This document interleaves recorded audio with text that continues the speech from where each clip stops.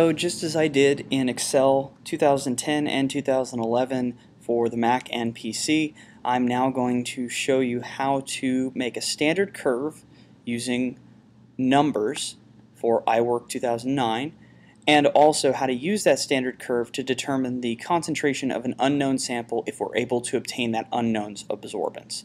So I've got my tube numbers already set up in a column, I've got my concentrations that I'll derive from my serial dilution in a column, and then the relative absorbances that will come from those concentrations. So the first thing I'm going to do is I am going to set up a graph based off of these particular cells, because this is where I'm going to get my data for the standard curve. So I'm going to select those cells, I'm going to come over here to charts, and I'm going to select the scatter plot.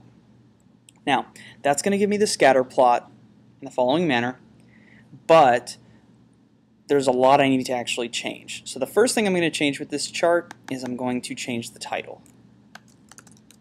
Concentration versus absorbance. Okay. The next thing I'm going to do is I don't have a y-axis shown right now, but I have grid lines. So I'm going to come over here to axis for this chart, and I'm going to go to value axis y in the inspector, and I'm going to click on the first option, which is show axis. I've brought on my y-axis now, and now I need to remove those grid lines. So I'll again go to value axis y. I'll click here, and I'll go down to the bottom where it says show major grid lines, and I will remove those grid lines. So now I've got a clean looking graph, but there's still more that's missing. First and foremost, I don't have titles on my x or y axis. So I'm going to again come to value axis y, choose axis options, show title. And then I just need to put in my title here. Absorbance. Okay, and I'm going to come over here to inspector, and I'm going to do the exact same thing for the x-axis. So value axis x, show title, and this is going to be concentration in milligrams per milliliter. Okay.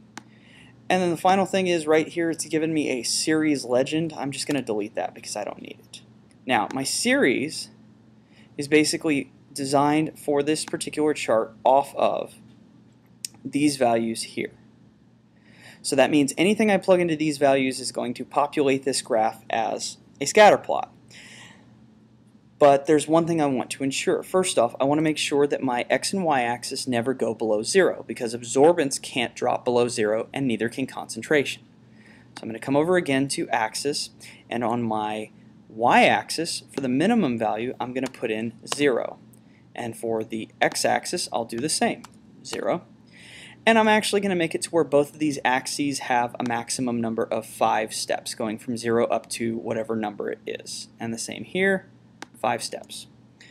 Okay, so the general setup of my graph is ready. Now we need to make sure that the values that are going to populate it are going to be correct. So I'm going to come in here, and I'm going to generate a serial dilution, a hypothetical one, and I'm going to give it absorbance values based off of that.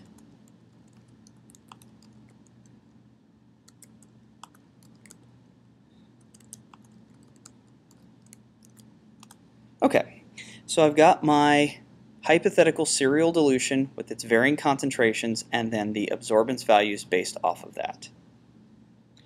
Now, I am not the biggest fan of these particular points for the series, so I'm going to actually come over here to the inspector after selecting the chart, and I'm going to click on series, and I'm going to come over here and I'm going to choose the circle for the data symbols, and I'm actually going to shrink those circles in their size.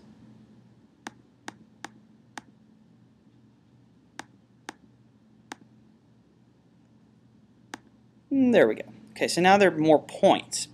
Now I want to add a trend line.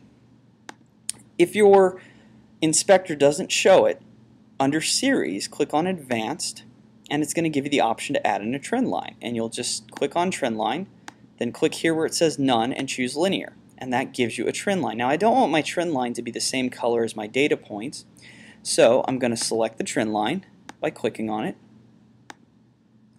Okay, my trend line is selected, and I'm going to come up here to the top, and I'm going to choose a nice red color for it. Okay, so I've got my trend line, and now if I delete the values from here, that should remove my data points and my trend line.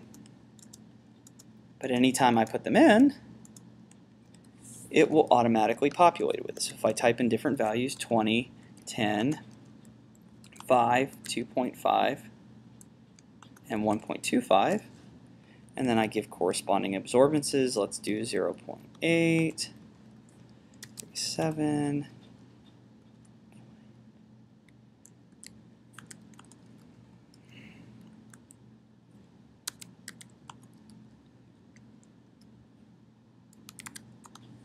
and there's my trend line and my data points. But again, the overall goal of this was to make it to where we could take an unknown absorbance and then generate a concentration based on this data. So here's where I would put my unknown absorbance. Let's say it's 0.5, and here is where I would calculate my unknown concentration. So to do that, we're going to need to use a special function that's called forecast. Now on Excel, this was called trend, but here it's called forecast, but it works the same way. Basically what you're going to do when you input forecast is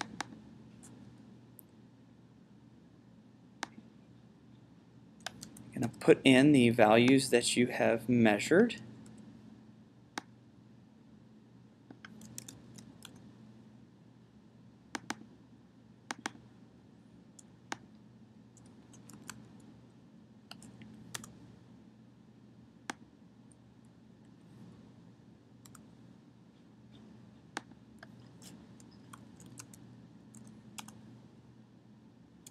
There we go.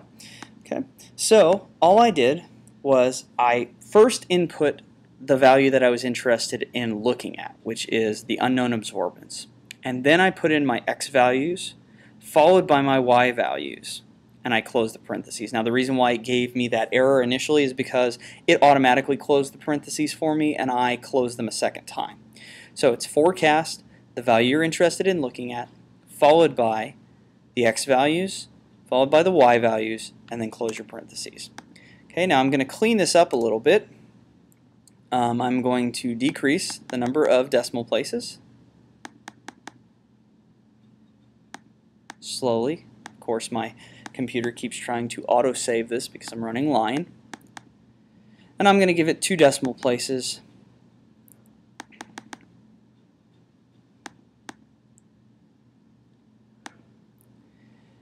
And there. Okay, so now if I change this to anything, let's say I do 0.18, it gives me a value between 2.5 and 5.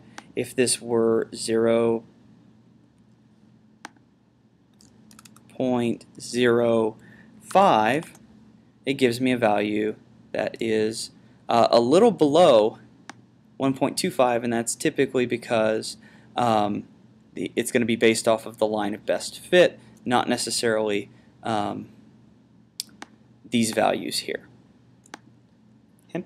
But you can see that this accomplishes the exact same thing. Now the problem with forecast is that even if you don't have a value inputted for this first one here, it won't give you an error. It will actually output a particular value. So what I'm going to do here is type a very simple if statement, and that is if B8 is blank. So is blank says what to do if this particular cell is blank and we don't have any value there. I'm going to return an empty pair of quotations. And that's basically going to say that if this cell is blank, show nothing for the concentration. And then I just need to close that out at the end of my formula. Okay, so now if I delete all of these values here, and I delete this value, it gives me nothing there. If I have information in here for these values,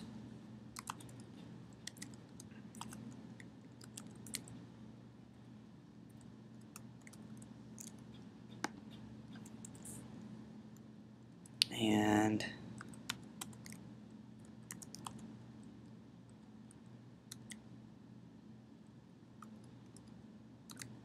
let's do 0.28, 0.11, and 0.04. Okay, notice it displays nothing there, but then if I type in something like 0.2,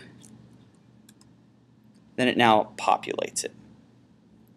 Okay, so that's all there really is to it, and that's how you do it in Numbers in a similar fashion to what you did in Excel.